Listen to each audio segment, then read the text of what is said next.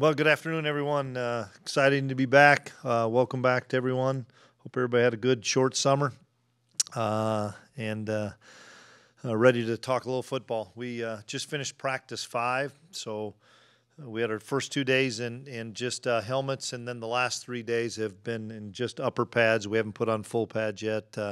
That'll come tomorrow. But it's been a good 5 days.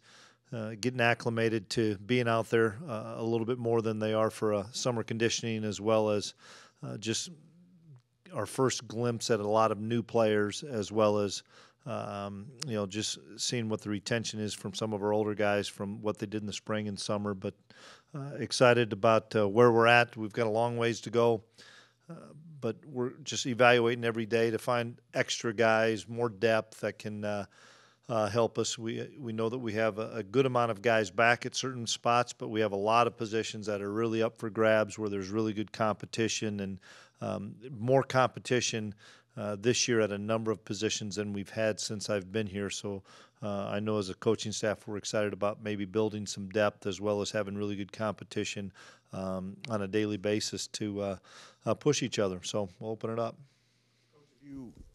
I know you haven't had a lot of time with them, but have you seen anyone flash that maybe hasn't been a regular player so far?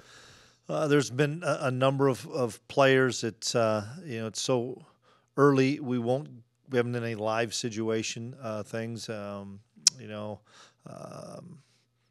I mean, there's a lot of guys. I'd leave a bunch of them out that have really done a nice job. And quarterback, I got to ask about Adrian. Now that he's live and as terms of throwing the ball full time. Been really sharp. He's done a nice job. He continues to learn what we're doing. I know that he and Coach Klein and the QBs sit with those guys in the morning, and I think just continuing to absorb more and more of the playbook and feeling more and more comfortable with the offensive scheme. But seeing some really, really good things, throwing the ball, running the ball, and getting us in the right play. Behind Deuce, where's that sit? It's wide open. I've been impressed with DJ Giddens. I think he's made a nice step from where he was in the fall to spring, and now spring to this fall. Excited about him. We have some competition. Shippers is still in there doing some good things. Junior college player Anthony Frias that's in here that's doing a nice job.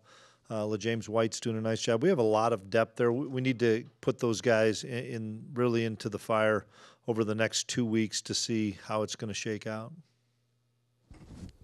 Do you have an update on Khalid Duke's status at this point? Yes, we're confident he's going to be set and ready to go for the first game, and we are being very smart with him. Coming off the injury that he had, and then he missed some time for some other things, but he is going to be on target to be ready to go on September 3rd. I know you said safety was a question mark headed into fall camp. You're probably only 20-30% into it, but do you feel much better than practice 1? Well, we have a lot of depth, and I'm excited about the competition. We're playing 6-7 guys back there in the 3 safety spots that I don't know if we don't have an established depth chart by any means at either the free, the strong, or our middle safety, the jack. But lots of people are getting a look, and some of the newer players that maybe just arrived here. Drake Cheatham's one that just arrived. Kendre Stigger just arrived. They're starting to get in the mix. VJ Payne's a freshman. Jordan Perry's a freshman, doing some really good things that are young guys. And then you've got a few of the older guys like TJ and Sincere, and Josh Hayes is an older guy but a new guy. So a lot of bodies back there, and we'll see how it all shakes out. Kobe Savage is doing a really good job back there. We're excited about seeing him make that big leap from spring, spending a ton of time in the summer of watching film and learning more, and heading into fall.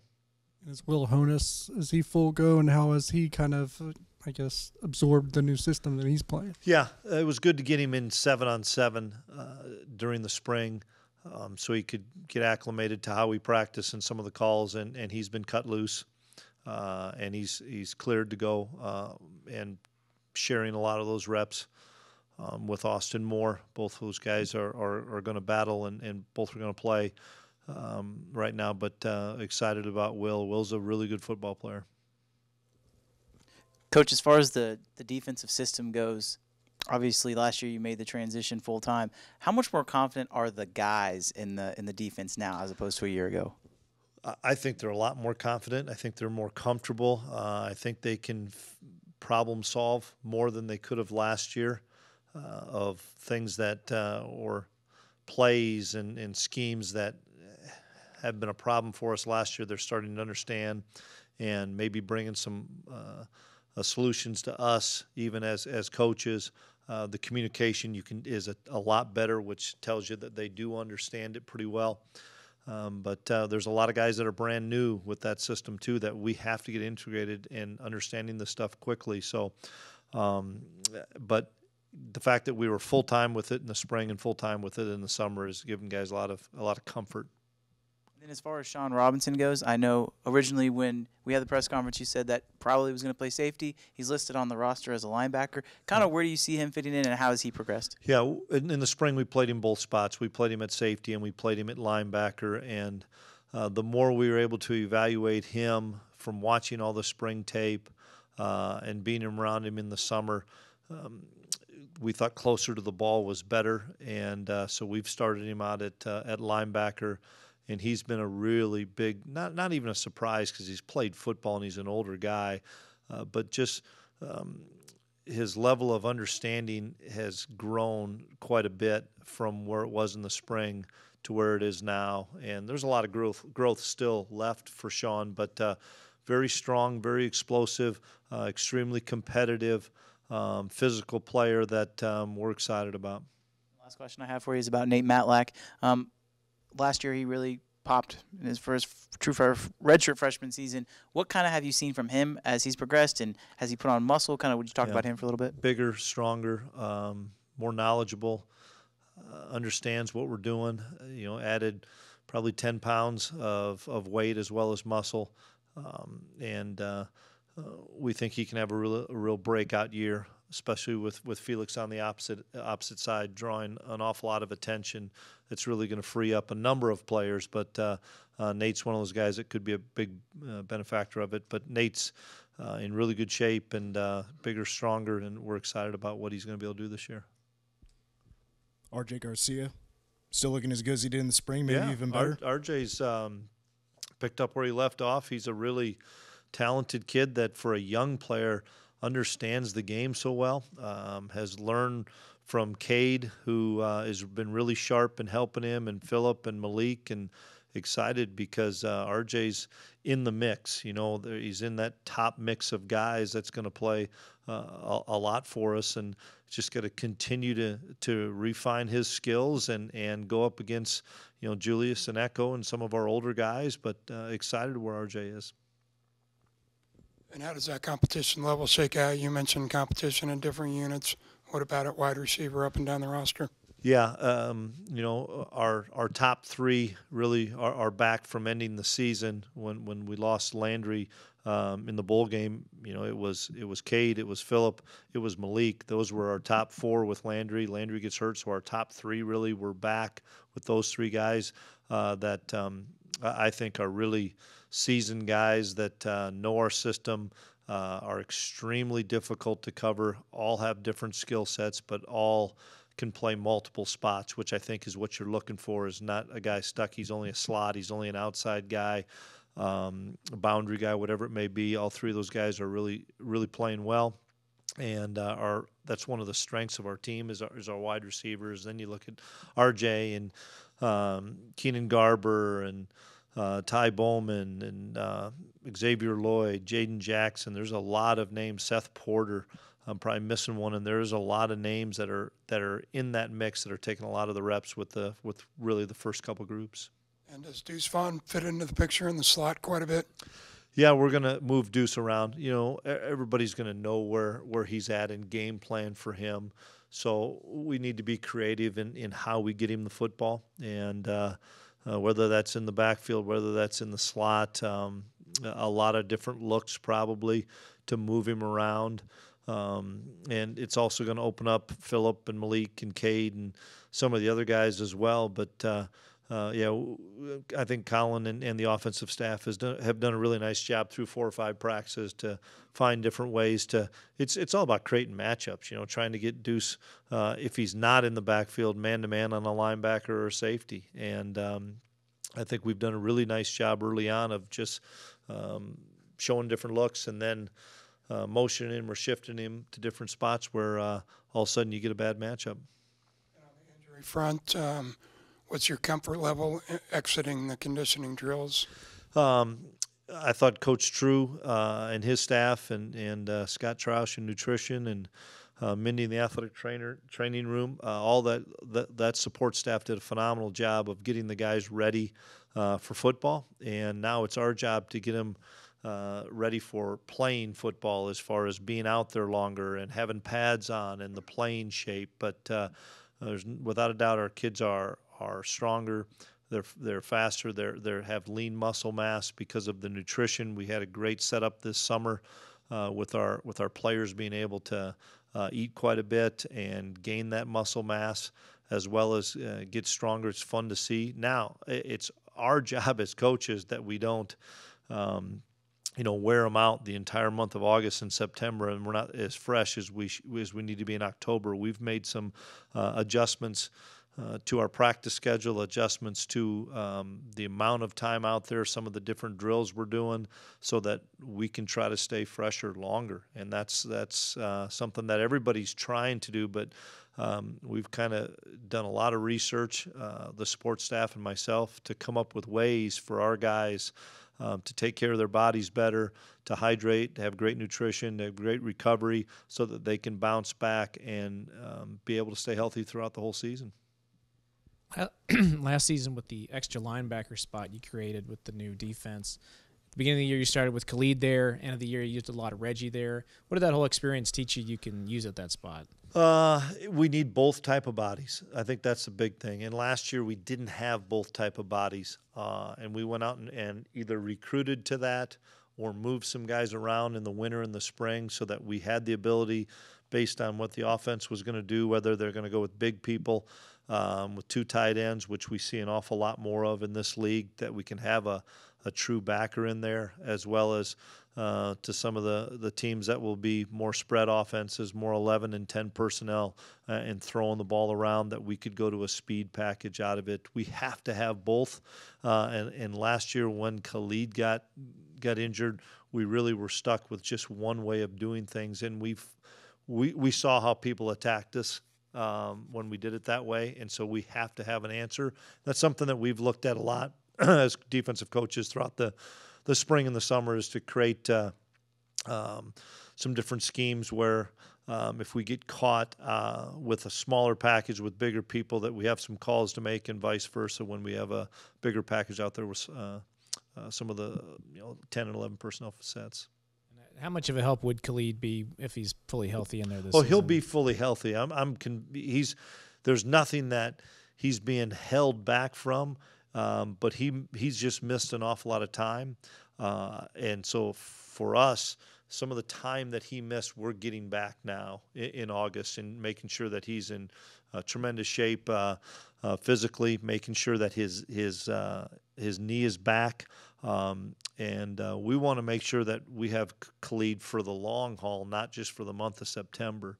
And so he'll be ready to go, though, early on in the season. I also want to ask about Adrian. Is there anything he's still learning as he makes the transition? Well, I think he'd tell you he's learning every day. That's the fun part of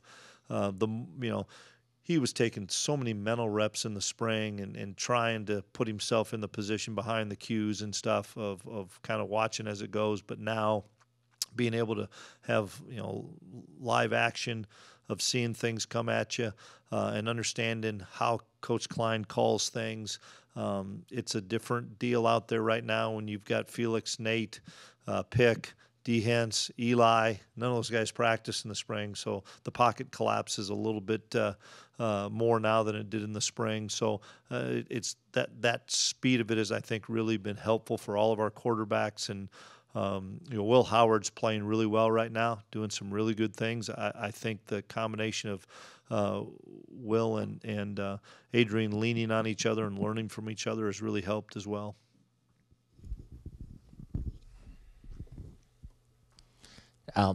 As far as Felix is concerned, what are some of the bigger ways that you've seen him take a step forward from last year? He was another one that had surgery at the end of the season, so missed all of spring ball. So he's getting himself back healthy for starters, and we're smart with him because his was an injury that it takes time to heal, but he's healthy and ready to go. I just think understanding the game. He's always had a great motor and played extremely hard and fast, and he learned from Wyatt Hubert in that and taken that to another level. Now it's just understanding the whys of the defense and the whys of the offense. Whether it's where the backfield set is to tight end alignments to where the ball's at on the hash to the middle of the field and seeing offensive tackles and guard sets and stuff. I just think he's so much more experienced and he knows that people are going to have to turn the protection and stuff to him, and he knows that he's got to let the game come to him. He can't press on it. It's gonna come to him. But I'm excited because I think Nate's really going to surprise some people. I know that Khalid's healthy will be a factor. Plus, with all the big guys we have inside, with healthy Eli, D. Hentz wasn't healthy last year, Pick wasn't healthy last year. All those guys are healthy. It's going to open up a lot of opportunities for Felix, and he'll get his opportunities there. And then you were kind of touching on it already, but we didn't get to see a whole lot of Nate and Felix and Khalid on the field together last year when he got hurt. How exciting is the prospect of having kind of all of those weapons kind of available to you? Yeah, it keeps us fresh up front in crucial situations of late in the game in 2 minutes and gives us an opportunity potentially on third down to get them all in the game together. You throw those three in there, whether it's in a 4-down set with somebody like D or Pick or Eli to create some good 4-man rushes, or have them all three in there and bring another linebacker, or just let those three guys go and cover. We're excited about not only having those guys healthy now, but sustaining that health and making sure that they can last throughout the whole season. And part of that is our job of making sure that we have enough rotation so that we're not spreading those guys thin as well as other ones.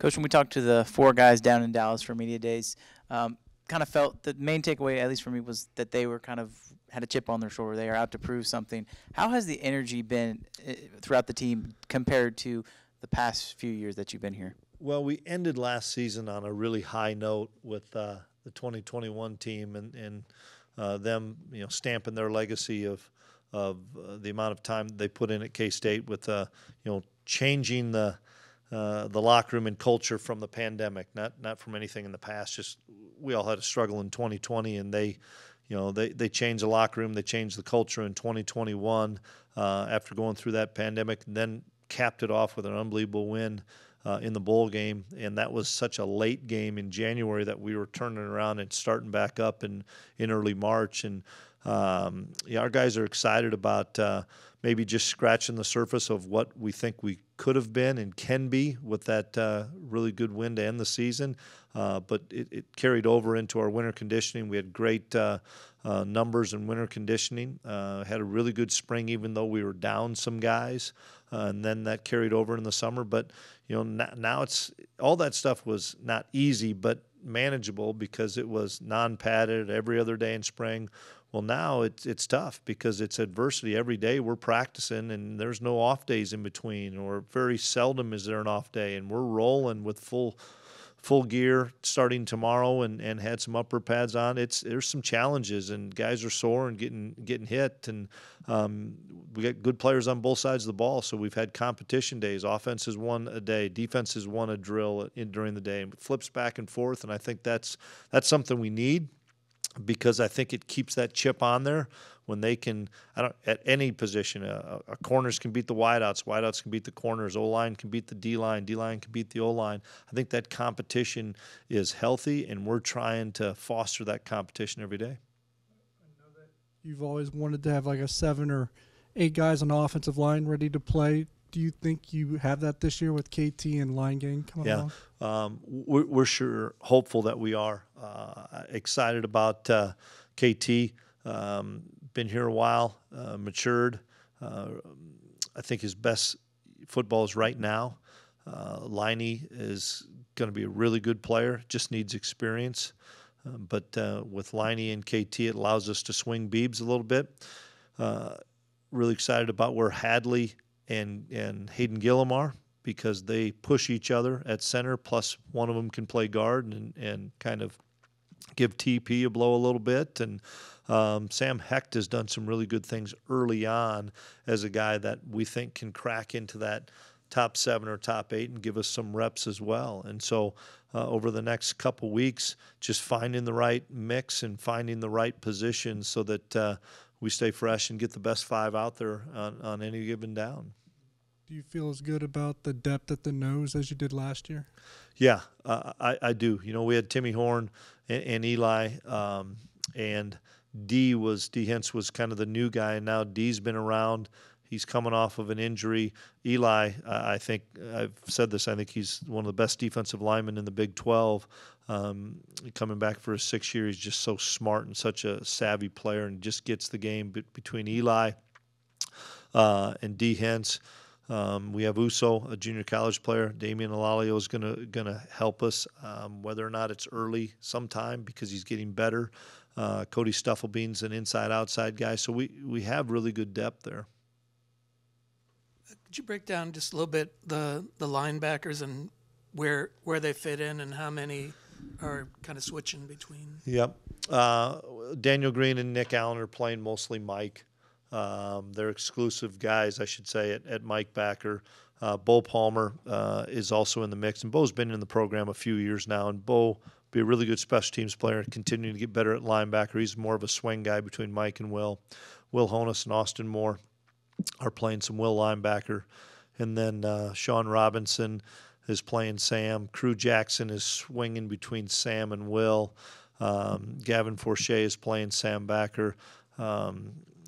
Desmond Purnell is also playing some Sam backer. But Des, I think, will have a huge impact on special teams, as well as continuing to compete at Sam backer. Those are just a handful of names I think are really moving well and doing a good job. Tom Helton is a guy we moved over from wide out to linebacker last spring, and it's helped him as far as special teams being so much better and more physical. He's put on weight, put on strength, and I don't know if he'll crack the rotation in the linebackers because he's just moved over, but gives us another really big body at 215 pounds or 220 that can be a really good special teams guy, as well as be a backup linebacker.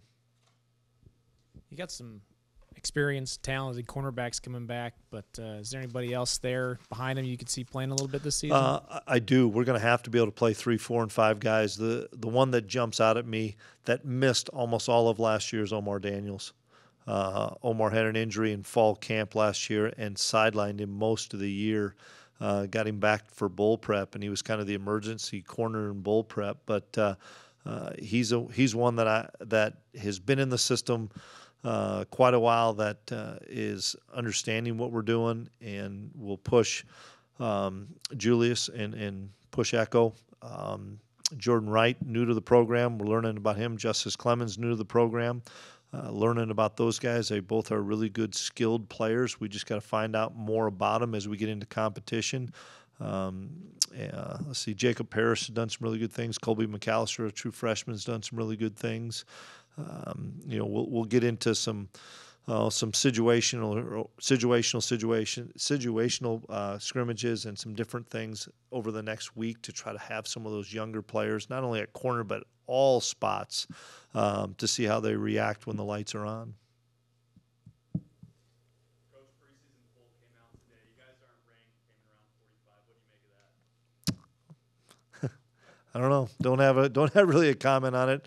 It goes back to the chip on our shoulder. We've got to earn that.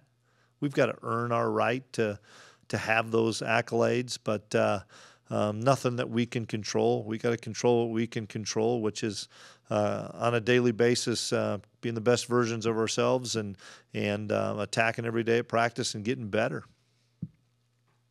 You mentioned DJ Giddens earlier, and you talked about running backs. Can you go into just a little bit more in detail about what you like that he's done so much since he's been on campus? He's a big physical running back that is learning how to play college football. That's the biggest thing I'd say about DJ. It was really foreign to him when he first got here, and has taken him a little bit to understand the physicality that he has to play with, even though he's a big guy, as well as understanding the playbook. Coach BA has done a really good job of trying to set some time aside to meet with him to go over some things so that he understands it better.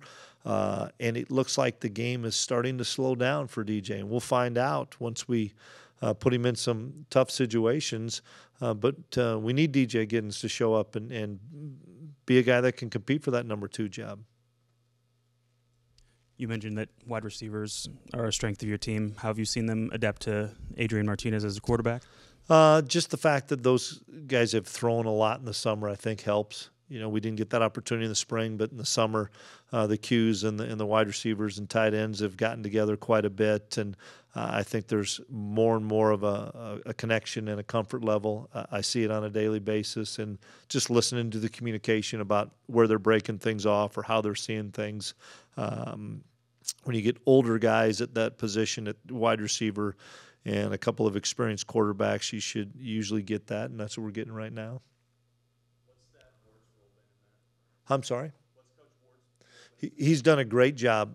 Coach Ward has come in here and challenged the guys, brought a wealth of experience himself in here, and brought some new things, new techniques, new drills to the table. And I'm excited because he challenges them every day. And I like it because they're responding and they're having great dialogue. I can see it on the field, hear it in the meeting rooms. They're having great dialogue and learning more about each other. And we need to be really, really strong at wide receivers, and that's because of what we know people are going to try to do to us, of trying to slow down number 22. Our wide receivers have to come up big, and I think they will. Chris, I was curious if you might be able to address the leadership and what you see in the locker room so far and what the strength is of that. The strength is the fact that I think we've got close to 30 seniors, varying from 4 to 5 to 6-year seniors. We have a leadership council of 23 guys that met with Coach True every week in the summer, and that I've gotten a chance to meet with a little bit more frequently, that they're going to hold each other to the standard. And they know what the standard is. They know the expectation on a daily basis is to uphold that standard. And we have as good a locker room as we've had since I've arrived. Never have had a bad one. We had a tough one in 2020, but that wasn't as much as it was the pandemic. But we have a really strong group of leaders, and that's not just all seniors. There's a lot of seniors in there. There's some juniors in there. There's even some sophomores in there that when you care about someone, you can hold them to that high standard because they know that they're trying to get the best out of you. And it's been fun to watch those guys challenge each other and grow. New offensive coordinator and a new quarterback in the same year. You know, is Coach Klein excited to get to work with Adrian? Is there new options we could see with a new quarterback in his first year? Potentially, yeah. I mean, we're putting a lot of stuff in right now, and I know that Coach Klein's excited about the opportunity. I'm excited for him. It's going to be really neat to watch him grow in the position and watch him put his own spin on it, take his own ownership, and he commands the room. There's no question about that. And the guys respond to him, not just quarterbacks, but everybody responds to him. We have a really good chemistry on that offensive staff that I'm excited to work with and see how those guys grow together.